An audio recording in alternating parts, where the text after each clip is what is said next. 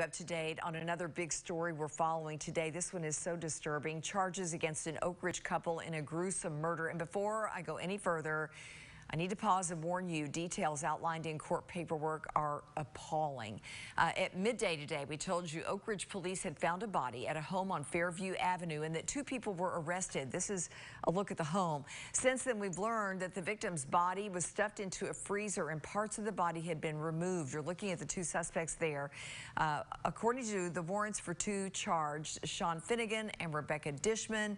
We don't know the victim's name yet, but according to documents, Finnegan and Dishman admitted to an investigator that they lured the victim into the home with the promise of a place to stay, then attacked her with a baseball bat, tortured, raped, and strangled her. Also, and this is according to the warrants, the couple admitted to abusing the corpse, even breaking bones to get the body into a freezer. One of their neighbors who tells us she spent time with Finnegan and Dishman telling us she never expected this.